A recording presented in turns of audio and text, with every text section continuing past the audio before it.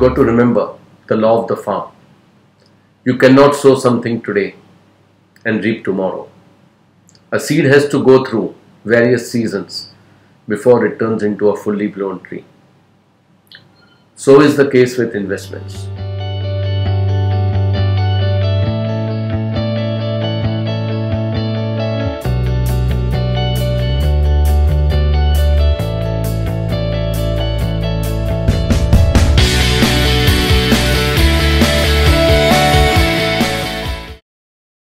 Mutual fund investments are subject to market risks.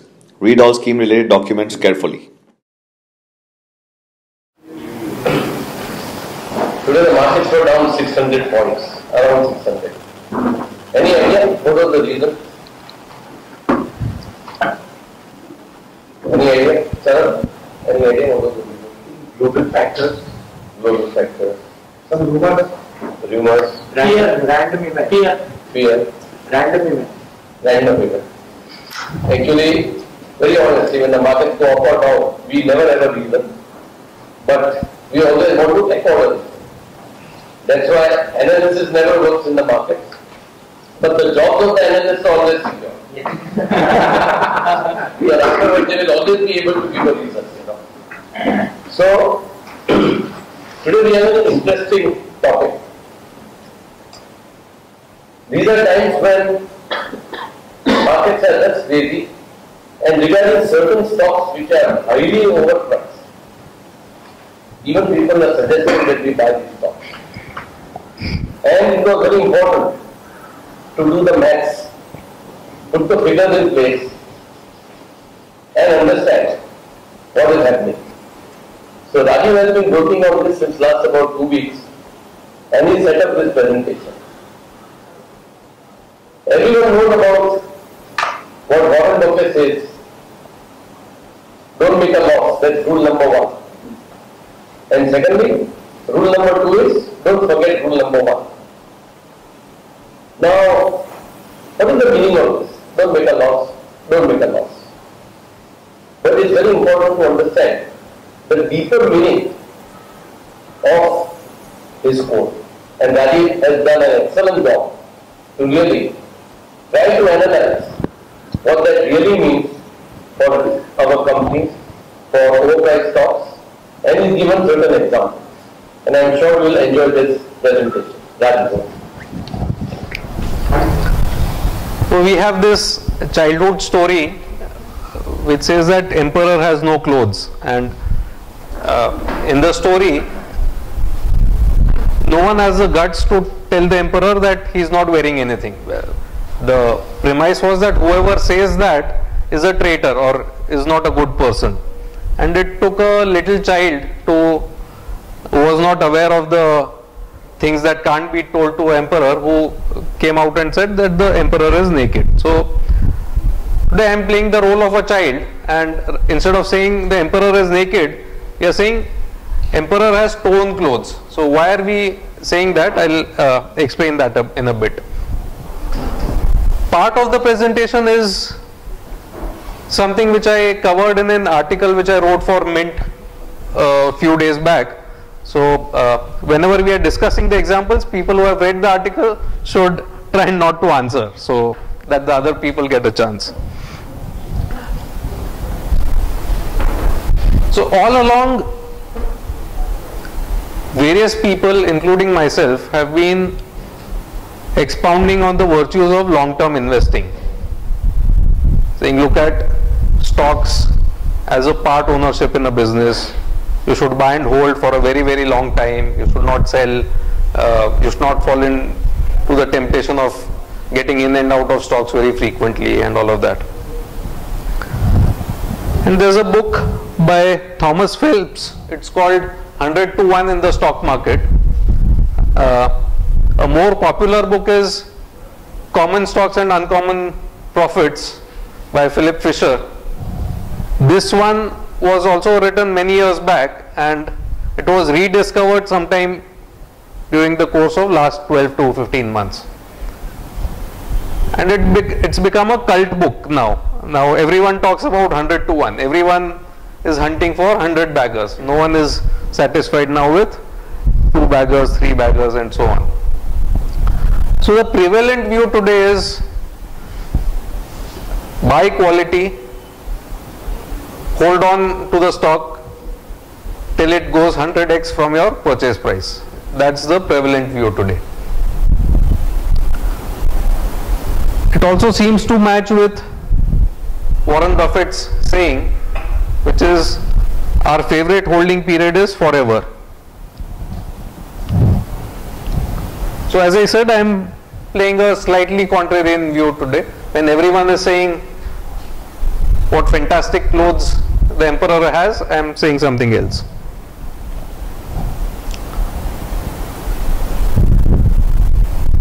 So when Warren Buffett keeps saying our favorite holding period is forever, it is the same Warren Buffett who said this: I made the big mistake in not selling several of our larger holdings during the great bubble.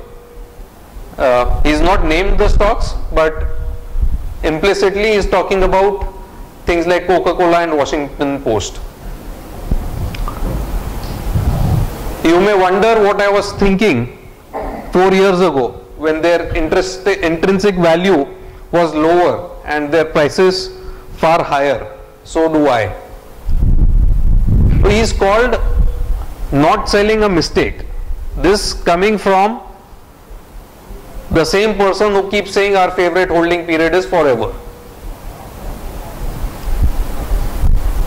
So when we say our favorite holding period is forever, it implies that you generally are not too itchy about selling stocks, but when you keep this in mind, it comes with a caveat. The caveat is that there will be certain times in your investing career where it makes a lot of sense to sell something, and you need not blindly follow the first saying and blindly hold on to something. So before we even delve into that, we'll do a quick mathematical test, and again people who have read the article should not answer. So what is the average of the first line? You have to add all the numbers and divide by 4. That would be correct. 23.75. Anyone gets a different answer, you have your calculators on your cell phones if someone wants to try it out. The second is 20, 15, 17 and 20. If you add up and divide by 4, answer would be 18. So what if I told you that A and B, this and this, are two different stocks, and the numbers are returns, annual returns for a period of 4 years. So year 1 return on stock A was 40%, year 2 was 50%, year 3 minus 60, year 4 65. And in the case of B, year 1 20, 15, 17 and 20. Which stock is better?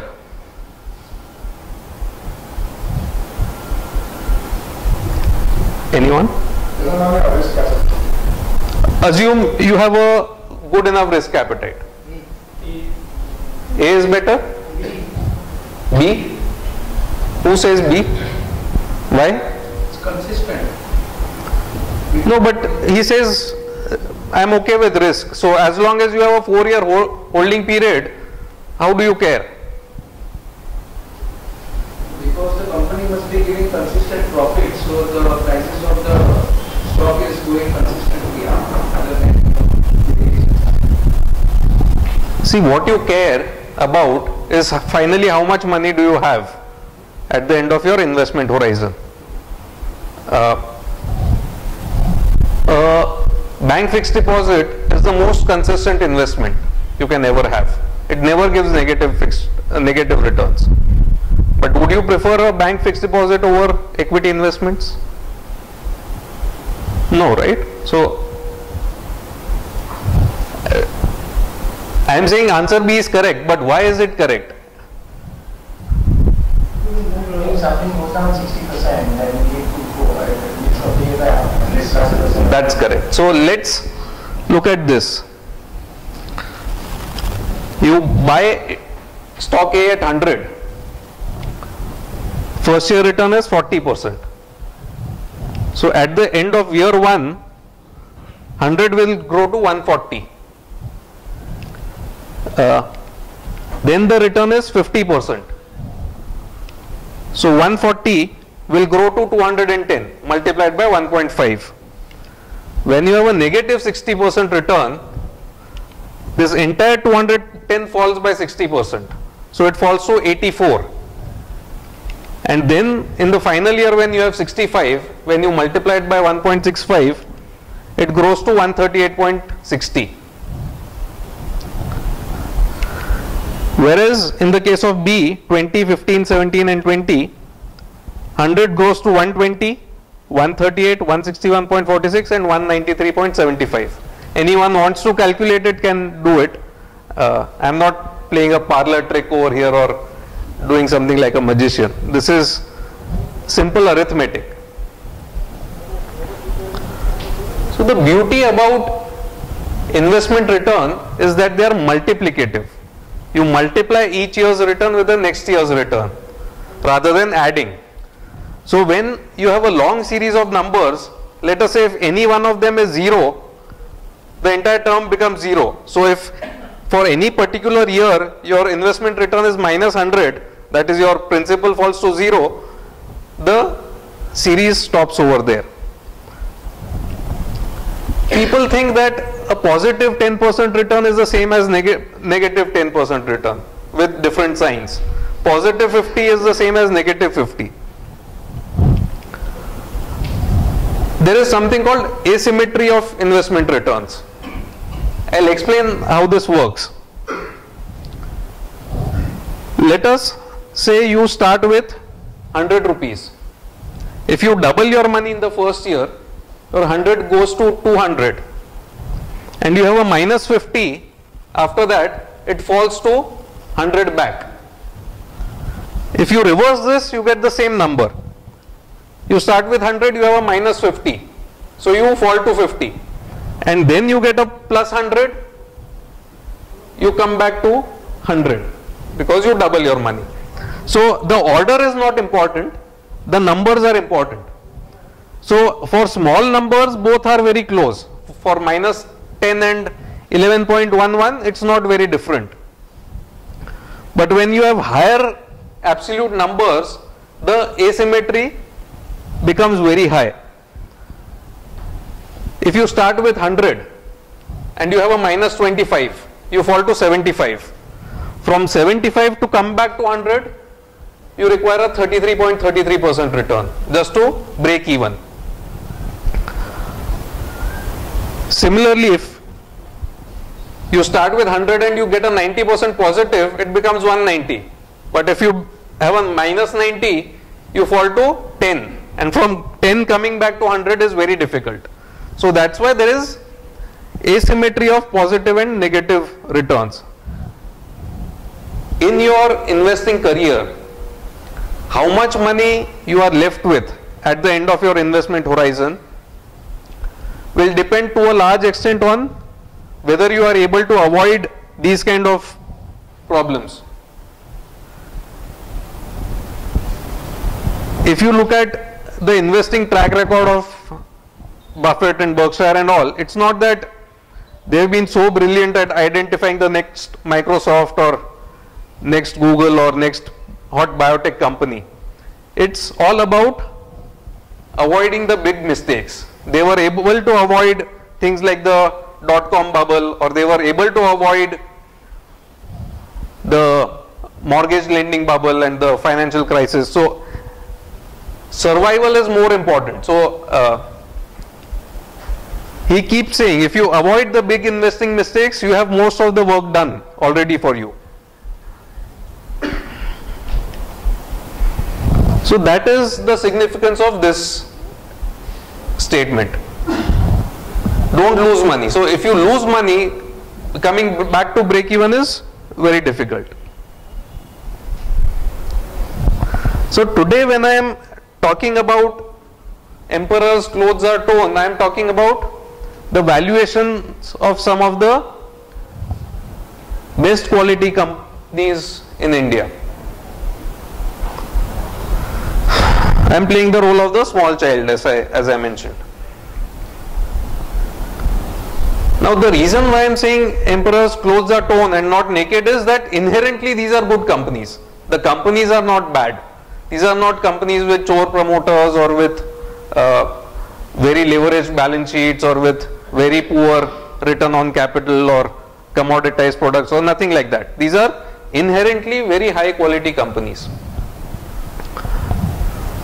They were identified by some very bright people who have made a lot of money in these stocks. Investors have made money. Today valuations are too excessive. All along I have been saying buy high quality companies, buy high quality companies. Today I am arguing why to avoid some of them and possibly even sell some of them.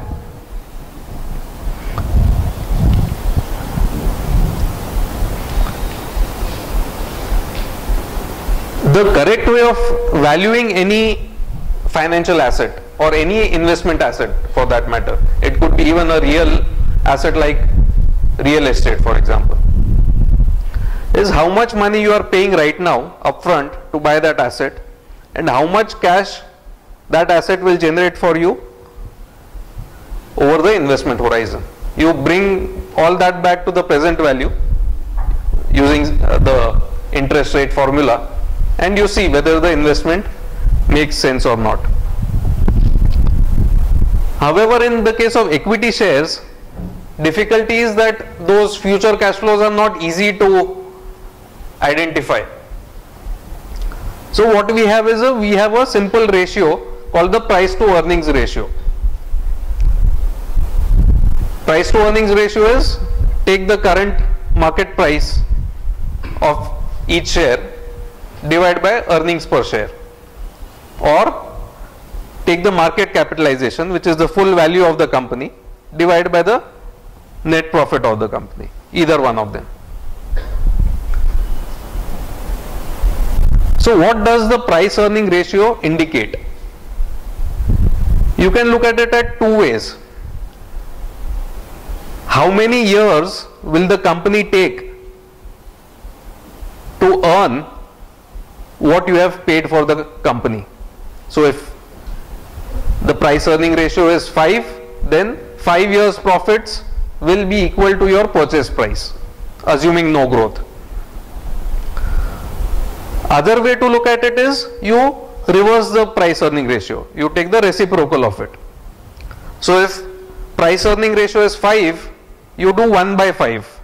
1 by 5 is 20%.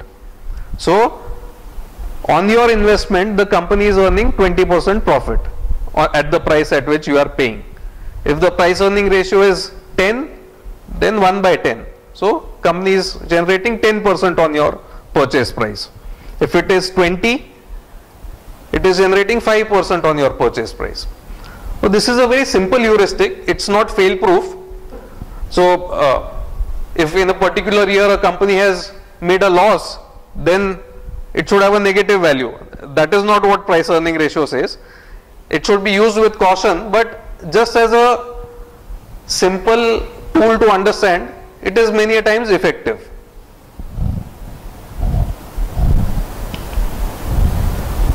So this is a random list of some high quality companies and some mid caps, not that high quality, but some mid caps that I have taken which have done well in terms of stock price performance in the last few years.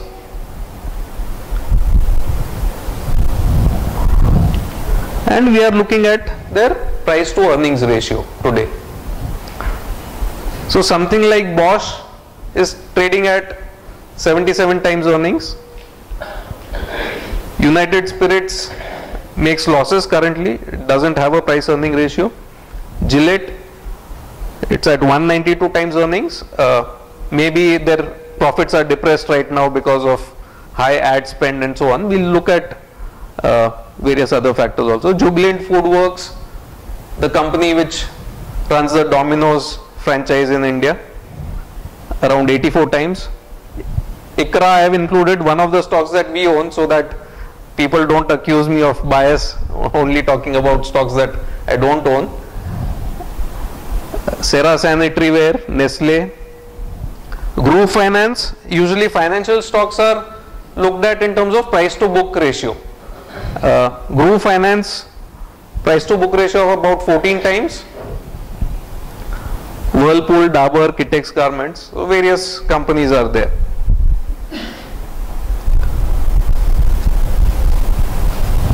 If we say a price earning ratio of 77, it means that the company will take 77 years to earn what we are paying for the company.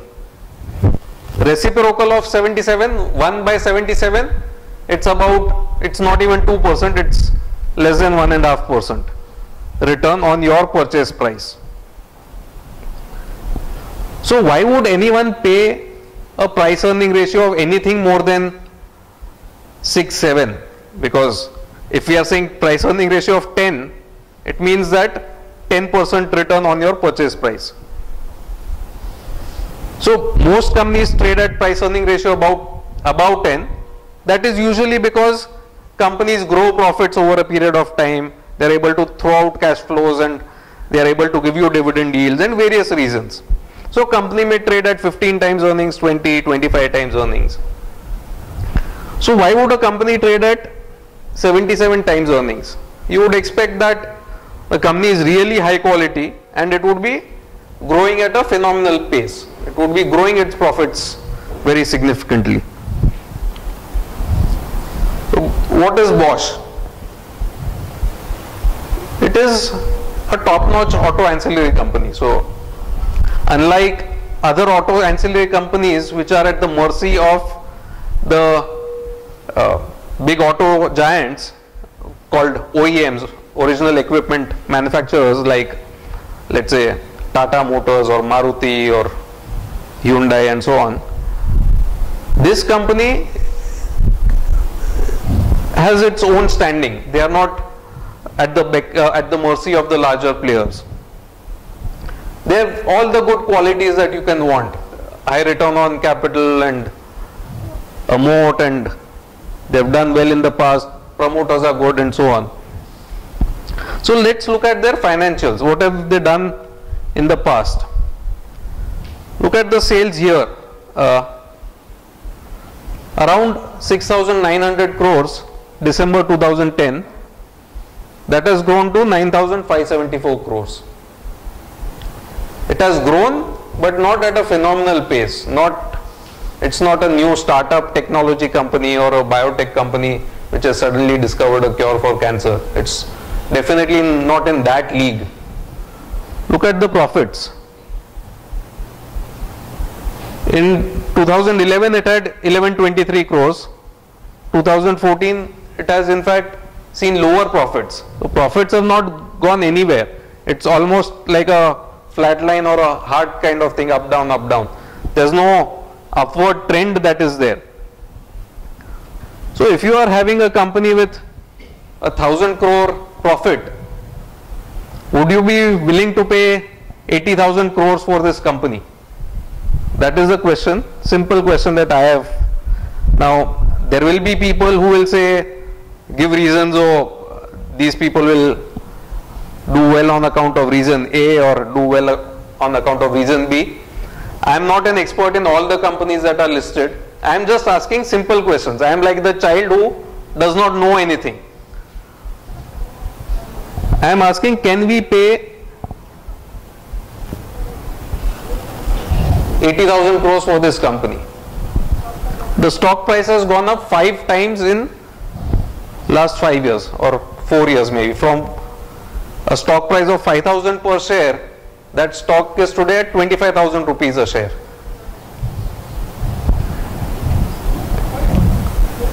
And the interesting part is, since profits have not grown, if it were to revert to the price earning ratio at which it traded 5 years back, you will see a 80% decline. I am not saying it is going to decline by 80%. I am saying if that were to be the case, you could see a 80% decline. So leave aside these numbers and all. Basically, Bloomberg has a good function called price earning band. A Bloomberg is a software package or a financial subscription package which some institutions subscribe to. What this chart does is it compares the stock with its own history. It does not project anything into the future. It just says where is this stock traded at historically.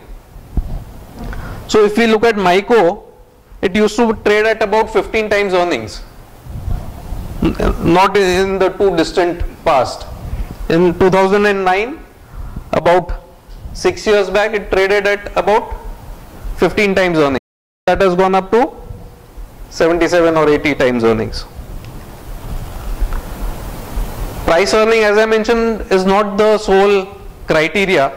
So even if we were to say, let's say Gillette has depressed earnings, they are spending a lot of money on advertising and promoting their products and so on. Let us look at price to sales, which is less volatile. If we look at in the past, it has traded at price earnings even less than 4 or 5 times or 6 times. Today it is trading at somewhere about 9 times price to sales. So we have a big list of companies over here. Most of us would be knowing the positive side of the story, saying Bosch, great company, United Spirits, oh now Diageo is the owner, Vijay Mallya Group is out, advertising is not allowed, Indians will consume more liquor going forward, great story. Page Industries, franchisees for jockey and speedo, young population will keep growing. Gillette, people will keep shaving. Jubilant, people will keep ordering more pizzas.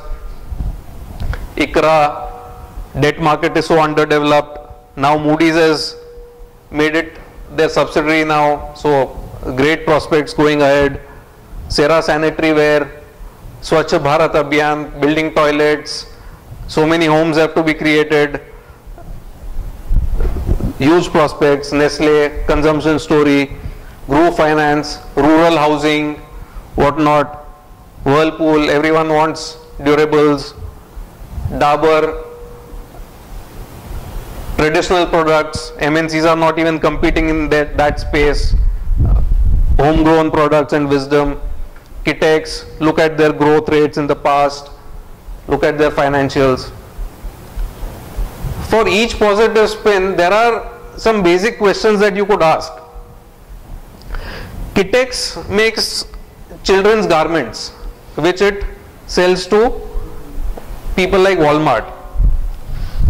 Logically, who should be making higher margins, higher return on capital, Walmart or Kitex? Who has the balance of power? Historically, no one has become very wealthy by supplying to Walmart. You get your basic profitability, but you don't become a billionaire. So you don't have suppliers to Walmart as Fortune 500 companies. Now this company has been making huge margins and has been seeing huge profit growth and all. Is it sustainable? Maybe yes, maybe no. But there are questions that can be asked.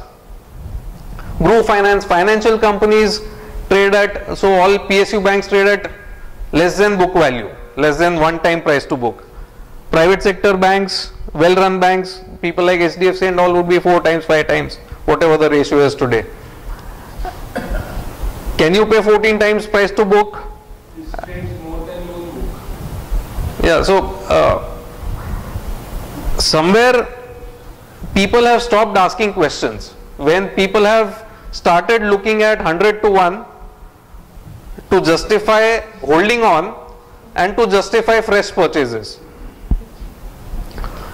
Without naming people, there are people who say leverage and buy some of these companies, borrow money and run huge concentrated portfolios, saying own only 4 to 5 stocks, and these people are well regarded in the media and all of that. You will see them in various interviews, and you will see them on various channels.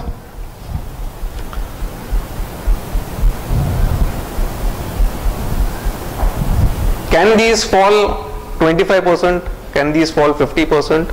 Risk is there according to me. Just by a company being a well-run company, or being a market leader, or being in a high growth phase, you cannot blindly buy the company at any valuation. And people who have seen the dot-com boom and bust would remember. I'm not even talking about Visual Softs and Pentafores and DSQ software. People were, companies where management was questionable. I'm talking about companies like Infosys and Wipro.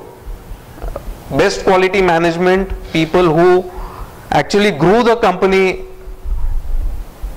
even after the bust. The sales went up, profits went up, but it took many years for investors to just about break even, forget making positive returns. So even in the year 2000, these were great companies, but they were not great investments, purely on account of one factor, and which was valuation.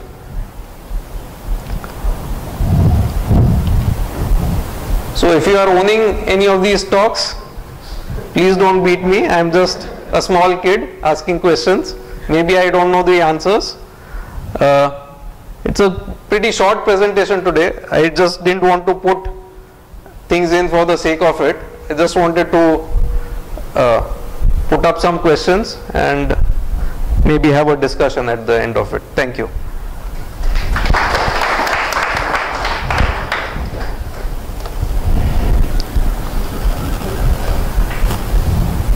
Any observations? Any questions? Sorry?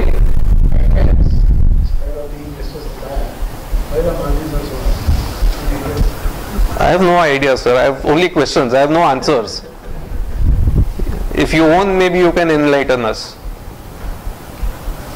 See, the way I would look at it is, you can have periods where you do well. So, in a manufacturing business, you may have certain fixed costs in terms of your interest cost, depreciation, some other fixed costs.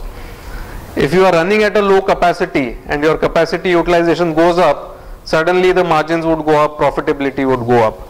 Or if your competing suppliers, either in the same country or in different countries, are facing issues peculiar to that region or to that country, you could have these kind of periods. So for example, if you are supplying garments and you are competing with a company in Bangladesh or Vietnam, for example, and Bangladeshi currency strengthens, either one, or there's a big factory collapse in Bangladesh and there's a huge backlash of child labor and all that, so the developed countries stop buying from that country till they get their house in order, or for any reason you could see big orders coming your way at good prices. Is it sustainable? I would have my doubts, because all these retailers are very smart people. They exactly know what input costs are going into your process. What is the material, what is the labor cost, what is the transportation that you incur. They will either squeeze you in terms of pricing, or some other competitor will come and undercut you and business could go over there. I would be not so sure about the sustainability of such a business. Is making more profit than Walmart also? In terms of margins and return on capital, yes. Yeah. Rajiv, does that mean that any of those stocks that you mentioned on the list, some of them or decide to exit?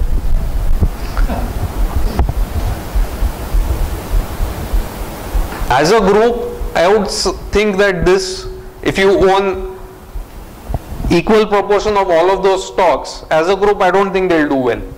Maybe one or two companies really have a great business story. They will actually work out and they may be cheap even at the current prices.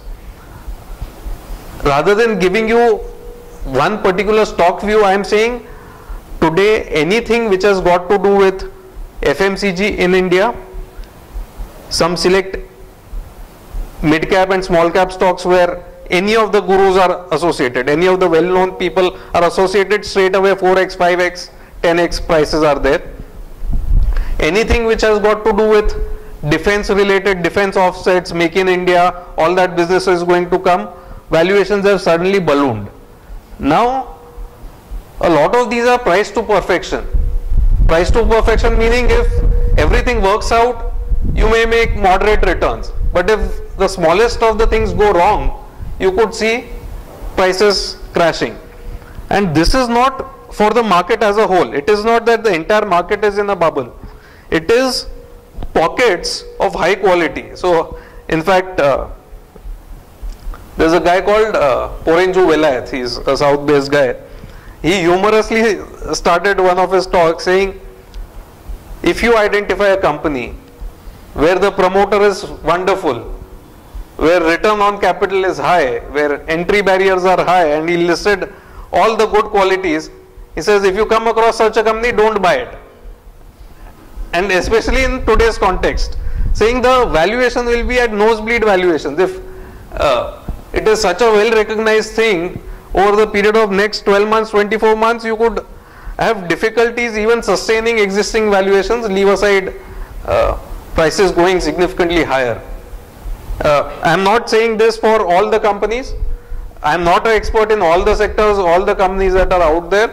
I am saying based on their own past, things are looking stretched. 5 years ago, a lot of people said companies, MNC, FMCG companies, in terms of PE were already high priced. However, when you look today and you see the 5-year return, it's just been phenomenal, the compounding. So, what does the common guy make of all this here? When do you know when to, I mean, you hold on, you as they say, ride the wave. What is it that you do? So, will a Myco and, for example, a Tata Steel trade at the same multiple? No, both are different quality companies. Should a Dabur and chemical and Tata Chemicals trade at the same valuation? The answer is no. Should Titan and Hindalco trade at similar multiples? The answer is no. These are high quality businesses which deserve a higher valuation. But what should that higher valuation be? Should it be 80 times earnings? Should it be triple digit price earning ratios? I am not so sure it's justified today. Have the profits grown? In some cases, profits have grown. So, for example, Page Industries has seen profits grow.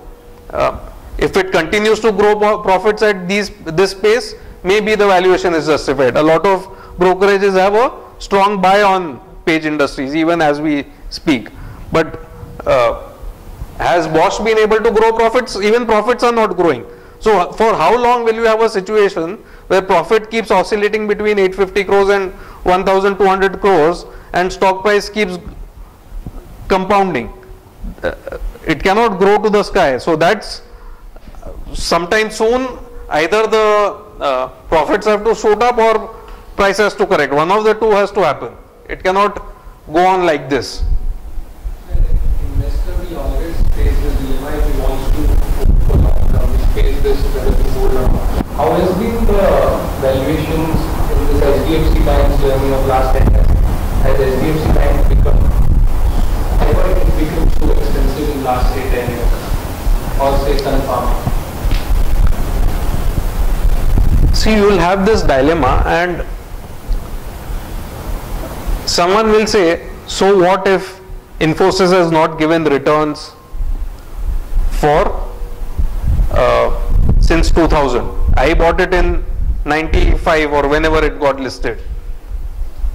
I have made decent money even today, CAGR. I don't care about selling, which is maybe a valid point. But if you could have sold out at, not at the peak, at 25% lower than the peak, 30% lower than the peak, and bought something else sensible, you still would have made. So one way of looking at it is, despite not selling, I am getting a decent CAGR. That is one approach. If that is the approach, if your cost price is very low, you don't care about what happens to the stock, even if it falls 50%, your CAGR is good. It's your call. But I am looking at it from an opportunity cost perspective. I am looking at that thing as real money. Today, if you go to your stockbroker and sell that stock, you will get hard cash. Look at it like this. You have that hard cash in your bank account today. Would you go out and buy it afresh at this price? See, a lot of people have this argument, buy and hold for the long term. Don't get swayed by the temporary overvaluation. I am in that camp, in fact. I am someone who is firmly in that camp. I am not someone who says, if you are not going to buy it today, then sell it. There is a price range where there is a hold, surely. But what is that range? See, intrinsic value is never a point estimate. You can't say with precision, intrinsic value is for Bosch is 8,925 rupees. You can't say that with precision. You can say intrinsic value is between 5,000 and 9,000, for example. So you don't sell it at 5,000, you don't sell it at 6, 7, 8, 9, 10, whatever. But is your range, intrinsic value is from 5,000 to 30,000. Now, the range can't be that high. At 25,000 rupees, has the intrinsic value been breached? Surely, without any doubt. Maybe it has, maybe it has not. It's a personal judgment call that people have to take. As I said, I am just asking questions. Very crude mathematical formula. Sure. Because these growth figures which you said, way back in one of Parag's first lectures, we had explained one thing that your growth will be growth in after tax plus the company. Now this is the bottom line of the whole investment, correct from wrong. So similarly in all these companies, a very, very crude formula which I've been using is, if you take a 5-year profit figure, and which is actually 4 years technically, because it's A to B to C to D to E. If the growth has been, let's say, 100%, then the top end which you can buy at a P multiple is half of that, is 50. And at half of that, that is at 25, you are very comfortable buying the stock. If you are at the top end at 50, you must buy it in a SIP and not at one shot. And if you are at 25, you are safe. But you have to be sure the growth will continue for the next 5 years. So you have to have some basic knowledge of the company. So here, say, let's say a company is growing. A company is growing, let's say, at 30%. But if stock price is growing at 60%, then gradually, one, the valuation is becoming expensive relative to sales, relative to earnings, whatever. And second, you are extrapolating, saying that past growth rate will continue indefinitely into the future. And just to give you some examples, like one of the mentors of Parag Bhai and someone who would come to our office quite regularly, Mr. Chandrakant Sampath, who was there. Now, he was a big proponent of these kind of companies, FMCG companies, high return on capital and efficient companies and all that. Still, at one point in time, he said, lever at this time multiple of sales, I cannot imagine why it should trade at this price. And he came and dumped his entire lever, which he would have held for maybe 20-30 years. He dumped the thing entirely and he came in cash. And by coincidence or his foresight or whatever, for maybe 7-8 years after that, lever went nowhere but down, or it was range bound. So what happens is, when things become excessively valued, or when a huge growth rate has come, it may not extrapolate indefinitely. And I'll bring you back to that Rama Bijapurkar's talk that I had given in our FOF, saying that Indian economy will grow, and that translates into growth in FMCG products, is not a one-to-one linear relationship which you can take it for granted. She has given examples where people did not see growth and they went deeper to find out why is this growth not coming. And she said, as people become wealthy, they want to diversify their consumption basket. So earlier they were just consuming FMCG products of a Lever or a Nestle maybe. When they had more income and when they got access to credit, loans from banks and all that, they aspired to buy a motorcycle, they aspired to buy homes, and a big portion of their income was pre-allocated to paying EMI of that. So for many years, FMCG companies did not see sales growth even in an environment where the whole economy was growing. So saying that just because something like Page has grown at X rate so far, it will grow at the same X rate for another 10 years or 20 years is somewhat simplistic. I am not saying whether it will grow or not grow, but there could be questions. Will Calvin Klein come in and compete? Will Fruit of the Loom come and compete? Will lower priced Indian brands compete? Could there be a scenario where the franchise agreement comes to an end? So just extrapolating it, and the more expensive you buy something, the more the risk. If you have bought it cheap and expectations are not built into the price, you have something called margin of safety. So Buffett said this, 3 most important words in investing: margin of safety. Today, none of these companies, in my view, have margin of safety. They have strong stories behind them, but MOS is not there, and that is the risk. What do you think about the outlook for Reliance Industries' present situation? No view. Sorry. I just wanted to make an observation. Text and the Page, they are selling to the very large manufacturers. Page is selling to Indian consumers with the brand. It's not exporting to the other guys. Only that is the secret of the. They're just using the brand. They're just using the brand. Yeah, they pay royalty to the parent company. They sell Jockey branded and Speedo branded things in India. That is the good story. Just to add to your point, like you said, when the lady stated the reason why the growth is not there. I met a food company recently. He gave me an important outlook. He said, why same store sales growth of companies are not coming up? He said it is because of e-commerce. Because people are not going out in mall now or everything online, that kind of consumption is coming. Interesting point. So Jubilant has been seeing stress in terms of growing same store sales. So you can't blindly extrapolate something which has worked in the past indefinitely into the future. Interesting point. So e-commerce is a new thing. It's changing the way people are doing business. If they are not going to malls, obviously they are not ordering that pizza or a KFC or a burger in the mall. Interesting. Hypothetically, if your fund owned all these stocks today, and the company, because it's 300%, that would show a high churn in your mutual fund. And what would be the alternative today if you were to address an investor? What alternative do we have if we were facing this situation? So everything is not in a bubble zone in the market. There are alternatives. So and this is no secret. If you go to our website and compare 2 different fact sheets, we have been trimming our position in ICRA, for example.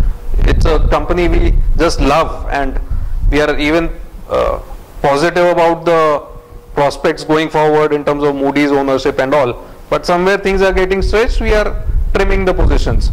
And basically we would sell something we are not comfortable with, and we would buy something else where prospects are looking good and valuations are attractive. It's not a across the market phenomena. It's not a Harshad Mehta time where sell everything and make a bank fixed deposit. I am not calling a bust kind of scenario. So then obviously this foreign profit theory of favorite holding period is forever doesn't hold. He himself has said, so he has said, I should have sold Coca-Cola. He's admitted it. and recently, if you look at his investments, he's been selling plenty of stuff. His privately owned businesses he's not been selling, but listed stocks, now you see sales happening.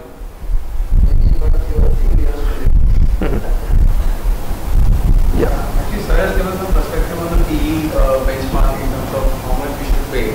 So, any of the examples that you just taken, could you just explain, say, for example, paint industries, what kind of PE level would be comfortable to get into? Actually, talk on this. So, it's called optical illusion of a PE ratio, and how I have compared it with the kind of cash flow that a company generates. So, I have said that in certain cases, a 8 PE will be exactly equal to a 24 or a 25 PE with numerical examples. So, I don't have it readily available, but if you go online and check out the website, it's there. It's called optical illusion of PE ratio.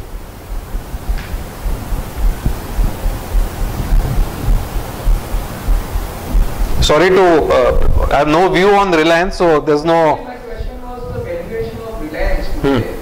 Basically, its PE is very low, and people today is out of fancy. No, it's a conglomerate. It's very difficult to understand, and we don't have a view. It's also increasing from last 3 years. So no view on it per se. Thanks. See the more thing.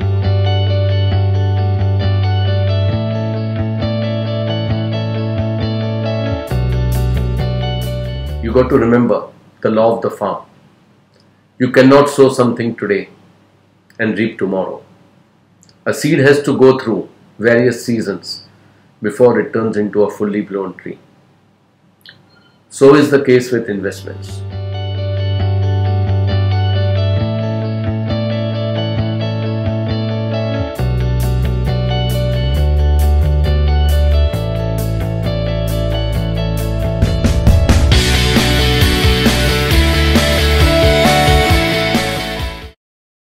Mutual fund investments are subject to market risks. Read all scheme related documents carefully.